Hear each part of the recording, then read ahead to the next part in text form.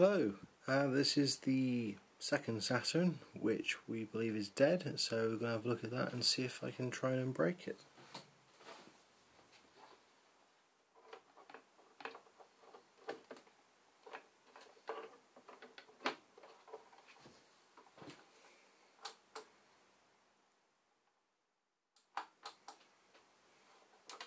So, got no power on this one.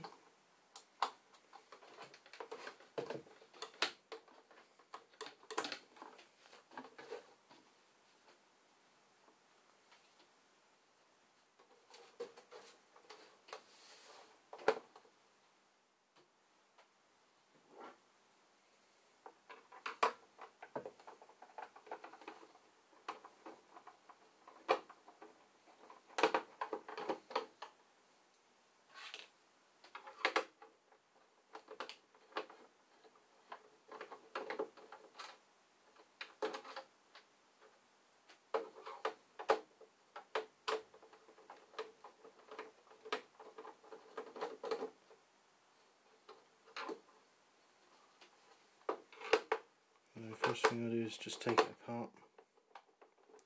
Forgive the noise.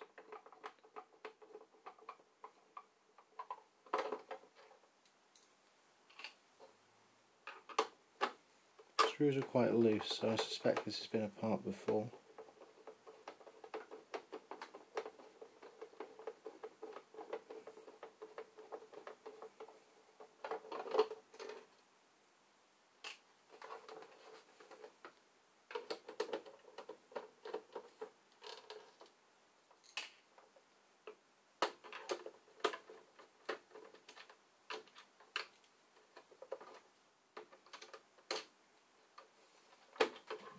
One screw is stuck. It should come out onto the mat.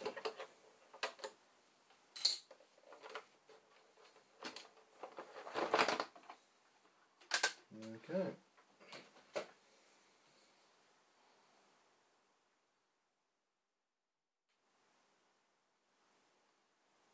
No immediate signs of failure. Let's just check.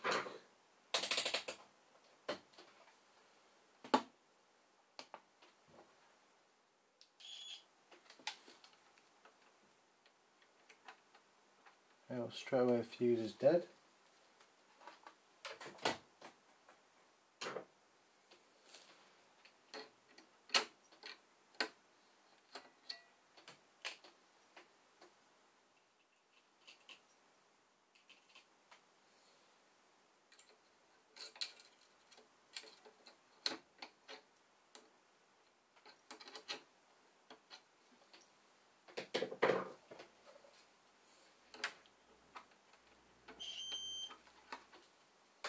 That's a good fuse.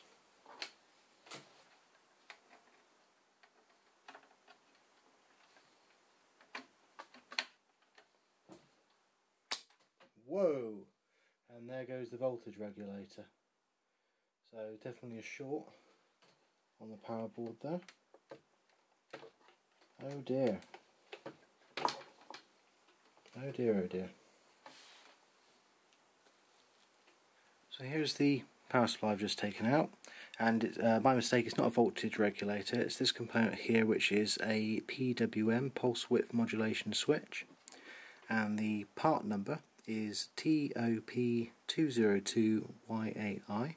That part is no longer really manufactured and difficult to get hold of, but there is an equivalent part that is still manufactured, which is TOP224Y. So I've ordered some of those because I'm probably going to need them anyway, because I've got them to hand at the moment. So what we'll do is, I've got another known good power supply, and it's a different revision, but all the voltage rails check out okay along here, so should be good to test it at least, just to see if the board's working and if there's anything that needs doing with the laser assembly. So I'll put that in, I'll give that a go. Hopefully no fireworks. Earlier I quite hastily ripped the power switch cover off, and there was a reason for that. This is the original latching switch, which I've removed, and the latch is actually broken. So it was only catching now and again. Obviously it's now broken completely because we removed the plastic cover which pulled the arm up. So that's gone. It's not the end of the world. You can get replacements quite cheap on eBay. So what you're looking for is a TV 250 volt latching switch, and you'll find them quite cheap. And they work exactly the same as the original Saturn ones, nothing special about them. Even the cover fits. And here's one I made earlier, so I'll give that a go with the replacement power supply. Right, here's the Saturn with the known working test power supply installed, and I've replaced the latching switch as I mentioned earlier. So we've got the power plugged in, no video in case there's any issues. Hopefully we don't have a mainboard fault which is causing the power supply to fail, so let's turn it on and see if we get any activity. That's looking promising. So we're just going to test the power rails. So ground at 3.3 volts, 5 volts, and a 9 volt rail. So that's all looking good. So happy with that. Let's just test that other ground rail. Yeah, 3.3, 5, 9. That's all looking good. Right then, so what I'm going to do now is put the top cover on and see what we get on the video out. Right, so just going to power the Saturn on.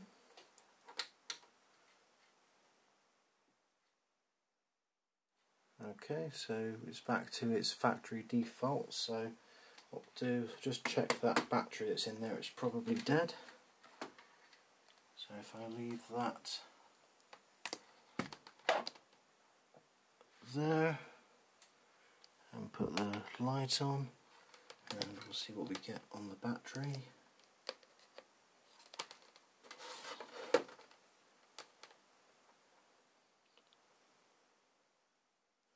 So 0.6 volts, so it's supposed to be a 3 volt battery, so that's why we've lost the settings. So that needs to be replaced first before we do anything else. Right, replace the battery, so let's crack on with some testing.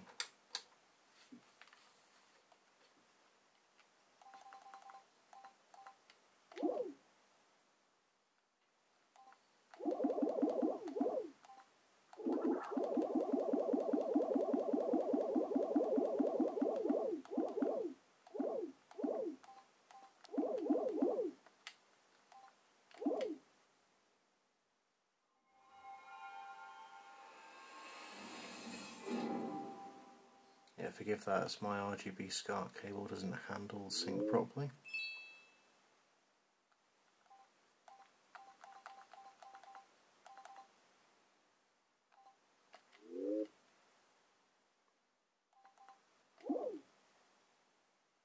Yeah, there's no backup memory at the moment, so it's all gone.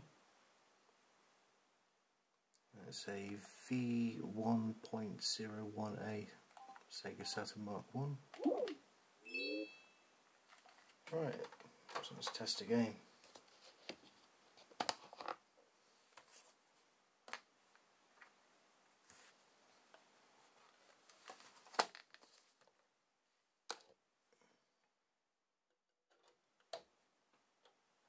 That's interesting.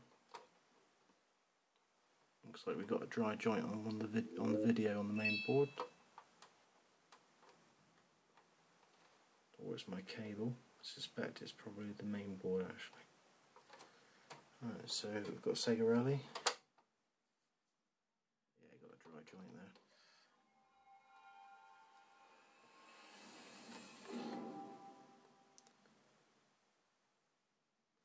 The good news is, because it's a power failure, the machine was probably working when it died, so it looks to be reading the game disc without too much trouble. That's good, less work for me to have to do there. But it does mean I can take the whole thing apart to reflow all the joints on the video port. SEGA Rally Championship. Again, that's the sync with my RGB SCART cable. You see the PWM's complaining about it.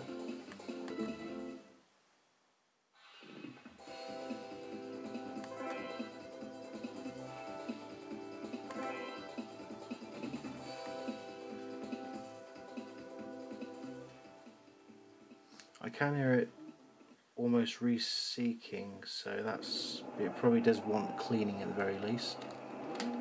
3, 2, 1, go!